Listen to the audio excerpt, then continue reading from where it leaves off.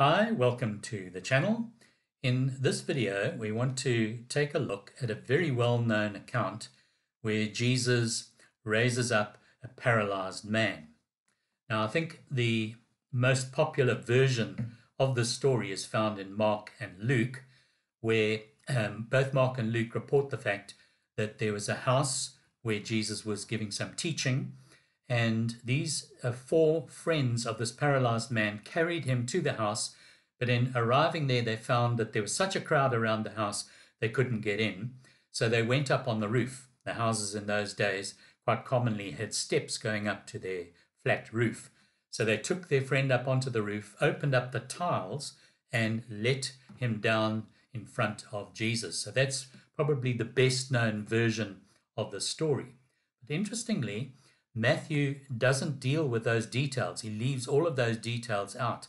He doesn't speak about the house or the roof, but he says the friends brought this man to Jesus. Now, the important thing then that we need to focus on is what Matthew is wanting us to get out of this account. He's obviously wanting to pinpoint a very vital issue that could be missed if we're taken up with all the other detail. So let us allow the Lord to speak to us from Matthew's account and draw the great truth that comes out of this. Okay, so here is the man in this picture. He's coming down through the roof. But in Matthew's version, we're not told that, as I've said. But now let us look carefully to what Matthew would like us to concentrate on, because these are vital truths. Remember, we've said in previous videos that Matthew is taking us through different experiences and miracles that Jesus performed to enable us to understand Jesus from different points of view. So he's really introducing the Lord Jesus to us in his differing capacities so that we might see every facet of the Lord Jesus as Jesus unfolded to Matthew and to the other disciples. So let's allow these wonderful truths to just somehow pour into our soul, that we may get to know and love the Lord Jesus in the way that we ought to. So let's read now in the scriptures.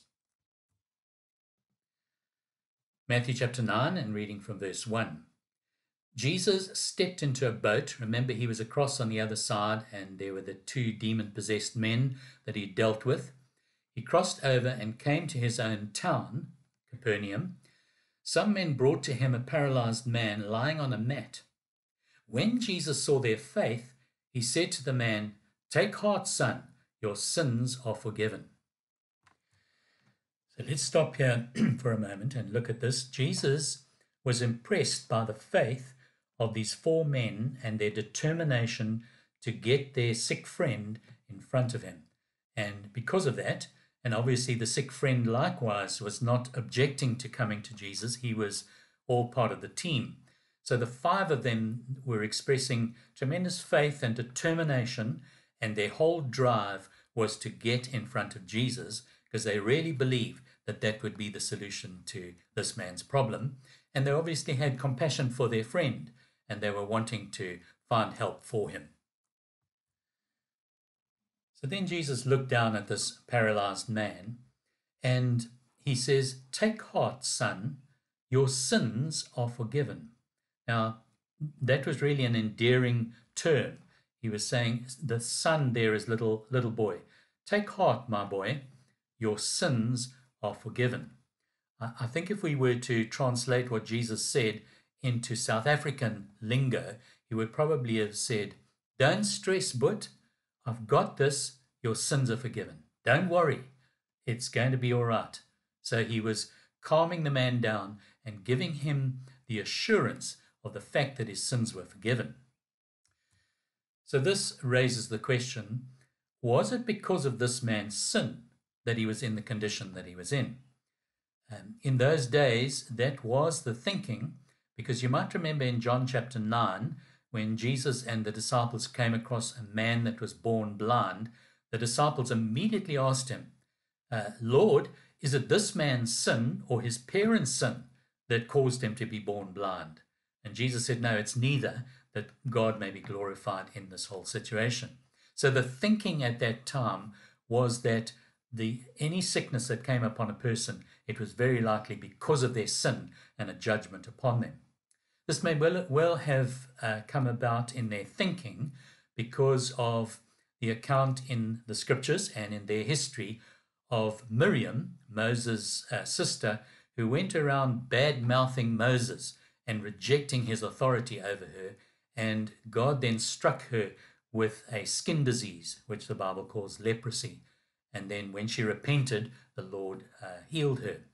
So the association of disobedience and sin and sickness seem to be there in the background. But of course, in the Old Testament, we also know that there's a whole book dedicated to a man who suffered intensely with boils from head to toe, and yet he was totally innocent. He had done absolutely nothing wrong. He was a righteous man, but he was an example of suffering and the Lord's deliverance. We also know, if we allow our minds to go to the New Testament, to James, where the scripture says, if any of us are sick, we should call for the elders, and the prayer of faith shall save the sick. And then it says, and if he has committed sin, they shall be forgiven him. So it's not a foregone conclusion. It doesn't say, and his sin shall be forgiven him, but if he has committed sin. So we're not told in this story why this man was in the condition that he was in. But Jesus obviously discerned that he was in a state of guilt and of fear, because he felt that his sin had brought about his condition. And so the very first thing that Jesus does is he says, take heart, my boy, take heart. Your sins are forgiven. Now, while this was a very kind and compassionate word from the Lord Jesus that must have given great comfort to this man lying on his bed, it didn't go down well with some of the crowd, because there were Pharisees and teachers of the law there, and they were thinking some terrible thoughts in their mind, which Jesus knew. He could read their thoughts, and it says, at this, some of the teachers of the law said to themselves, this fellow is blaspheming. So they felt that what he had said was in fact a blasphemy. And I think sometimes, because we know the story so well, we tend to just gloss over these facts. But this is a very important point that Matthew is making, and that we must not allow to slip through our fingers, but allow the Lord to bring this to our attention so that we may understand a deeper issue that is being dealt with here. Allow me to unpack this a little so that we can dig down to the depths of this profound truth. So let me present this example to you. If you were a Roman Catholic and you had sinned, what would you do? Apparently, you would have to go to confession. So there's a confession box, and you go into the one side and close the door. The priest goes into the other side and then slides a little window open. I only know this from watching movies. And then you would say to the priest, Father, forgive me, for I have sinned. And then the priest would say, well, my child, what have you done? And then you would pour out your guts, and he would listen to your whole sad story. And then perhaps he would present you with a few things to do. He might say something like, well, to prove your sincerity of your repentance, give up coffee for the next week. And then to prove your devotion to the Lord, say 10 Hail Marys every day for the next week. And then to just prove that you are absolutely sincere and you're willing to make sacrifice, put $100 in the church's collection. And that might be his advice. But then you walk out of that confession box and you feel a weight off your shoulders, because you have somehow spoken it out, and you feel a lot better as a Roman Catholic. But the question is, are you really forgiven? And that's the big issue that Matthew is focusing our attention upon. So let's take the same scenario and put it into a more familiar Protestant setting. Let's say that there's something that is really upon your conscience, and you're wanting to find relief and forgiveness and be freed from it. You would go to the leaders of your church. It might be a pastor or your elders, and you would speak to them and unfold the facts that are concerning you and worrying you. Now, if the elders then give you some advice, pray for you, and encourage you to turn away from that thing, repent, and give you some advice as to how you should continue to conduct yourself in a pure and righteous way without falling into sin, and they've given you this advice. In the same way, you could walk away feeling that you've unburdened your heart. But the question is, are you really forgiven? That's really, as I said, what Matthew is wanting us to see very clearly. That in actual fact, there is only one human being in the universe that can possibly forgive sins, and that is the Lord Jesus. So let's now ask the question, why did those Pharisees and teachers of the law have such a problem with Jesus forgiving the man's sin? Let's try and get into their thinking about this to understand where they were coming from, because they had a very, very serious accusation against Jesus. Their problem was that the Torah was very specific about how to deal with sin in that day. It was a very public thing. People had to go to the temple. So I've got a picture now of the model of the temple in Jesus' day. That's what the temple looked like. So if anyone sinned and they wanted to free their conscience and find forgiveness, they would have to travel from wherever they were to this temple in Jerusalem, go through that front gate, go to the left to that building there with the red roof. That was Solomon's porch, or the portico. And if they'd not brought a lamb with them, they could buy a lamb from that area. And then they would have to come across to the central place and line up, because there would be a whole long row of people with lambs waiting to confess their sins and find forgiveness. And you can well imagine standing in that row, people saying, well, what are you here for? What have you done? And looking and eyeing one another. And the whole process was a very difficult one and a very public one. And so they would eventually arrive at that gate into the courtyard of the temple, and there the priest would be waiting for them. They'd put their hands upon the little lamb and in a way pass their sin onto that lamb and watch the lamb being slaughtered right before them, the shedding of blood. And that's how their sins then were dealt with in the Old Testament context. Let me just give you a closer picture. That's the temple. That's the gate right there in front. You go through with your lamb for the priest to sacrifice. That was the temple in the time of the Lord Jesus. So what the Pharisees and the lawgivers were having a great problem with was that Jesus was replacing the lamb, and he was replacing the most holy building in all of Israel, the temple. He had now become the temple in putting himself in the position to forgive sins.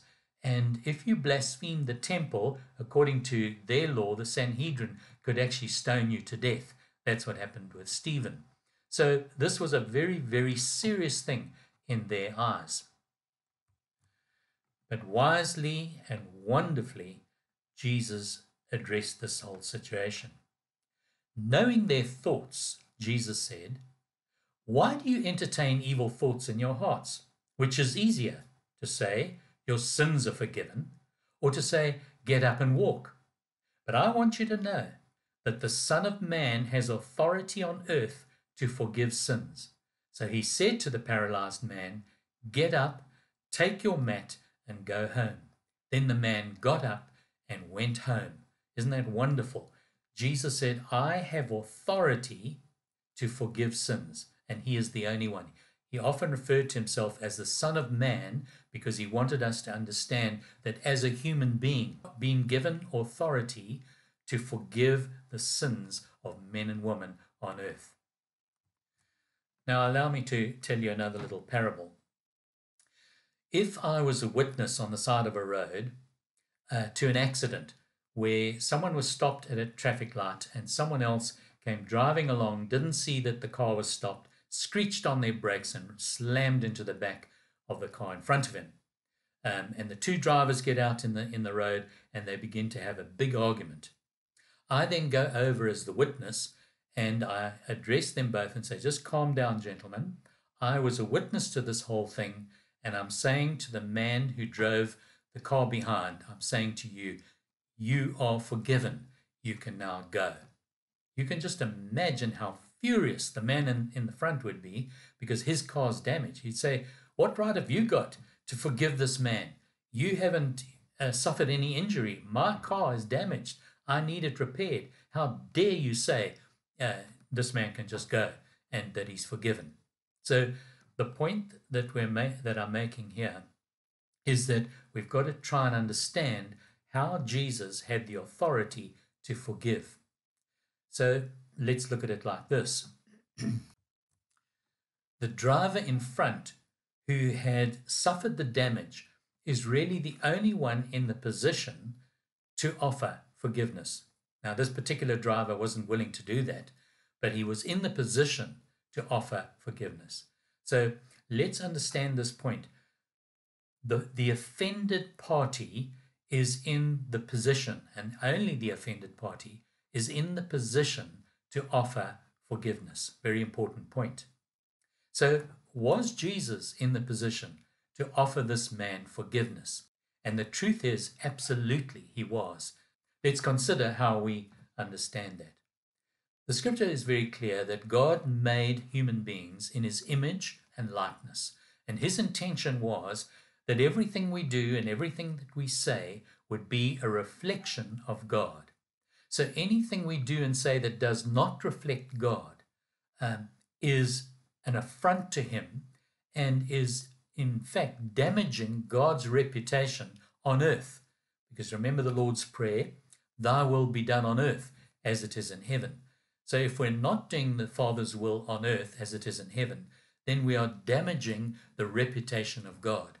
So primarily, whatever sin we commit, we are offending God. God is the offended party.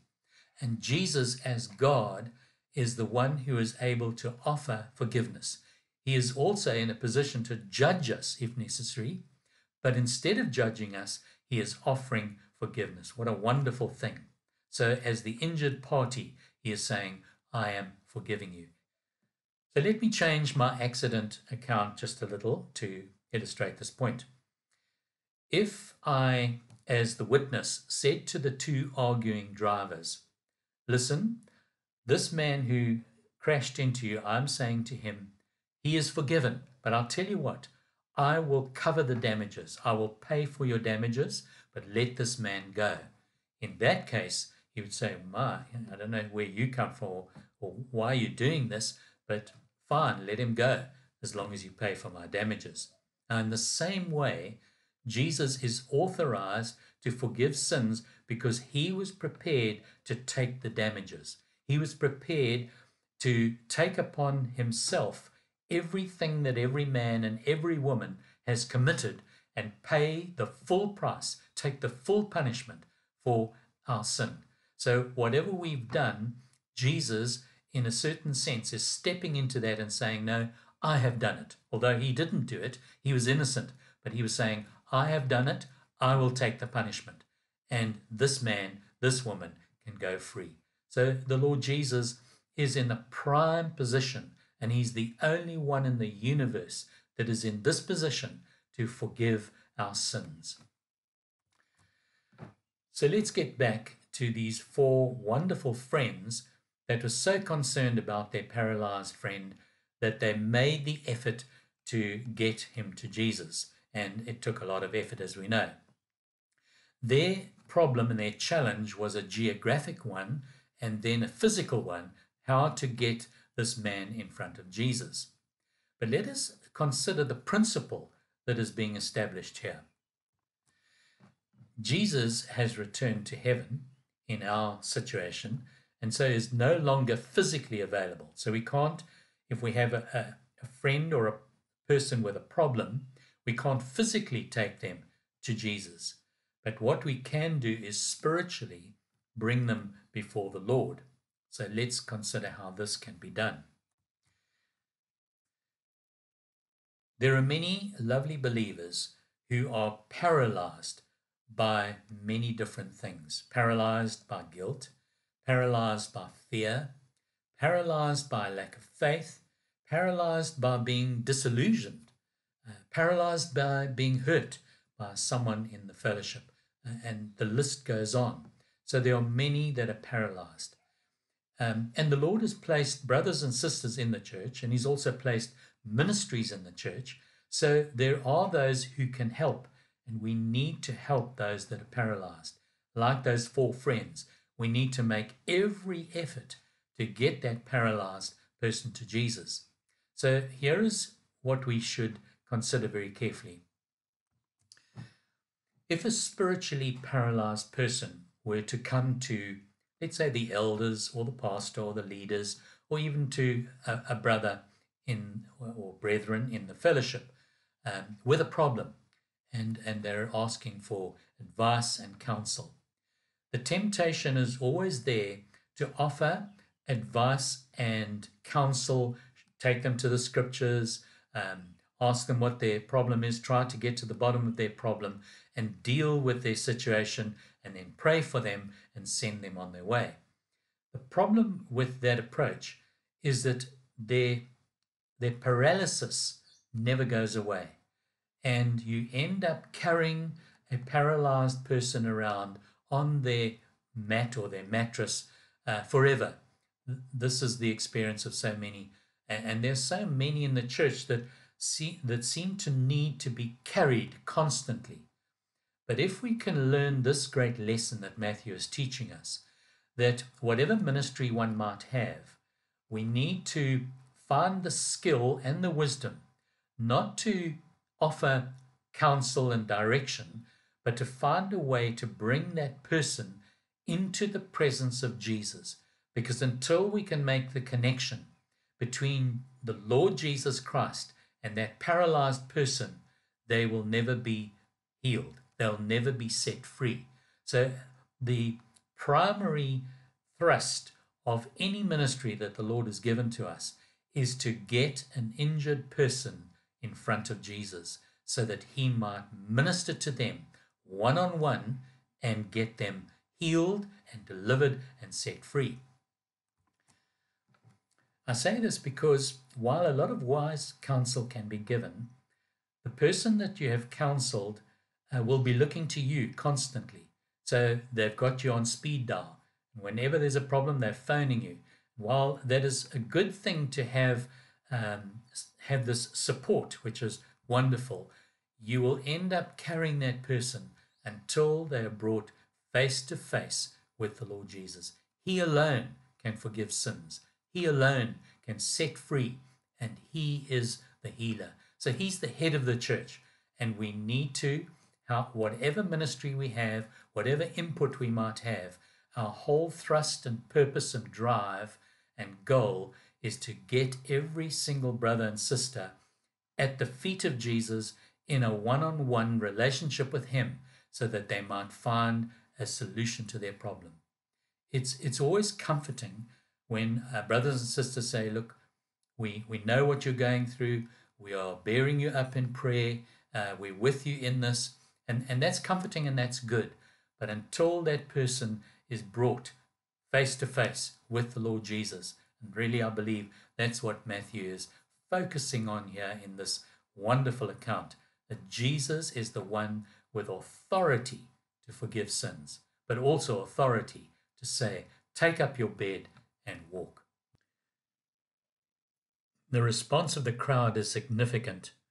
When the crowd saw this, they were filled with awe, and they praised God who had given such authority to human beings. It seems at this time in which we're living that the Lord is cleaning up His house and calling true believers to check their hearts, check their relationship with the Lord, and to come forward and to repent, but to come and meet up with the Lord Jesus on a one-to-one basis and find His forgiveness and find that relationship restored. Don't allow anything to come in the way between you and the Lord Jesus. It's the greatest privilege that He's offering to us to turn to Him. Even in the last letter that he wrote in the book of Revelation to the church of Laodicea, he is saying, "Come and buy of me eye salve, that you may see, and gold tried in the fire. Repent and turn." In each of the letters, in fact, he is saying, repent and come back to me. And perhaps that's the message of the hour for each one of us individually, to come before the Lord Jesus, the only human being who's been authorized to deal with our situation, to forgive us, to set us free, and to heal us of our spiritual paralysis, that we can rise up, take up our bed, and walk and follow him and do the will of our Father before Jesus comes again in power and great glory to set up his kingdom on earth. God bless you. Amen.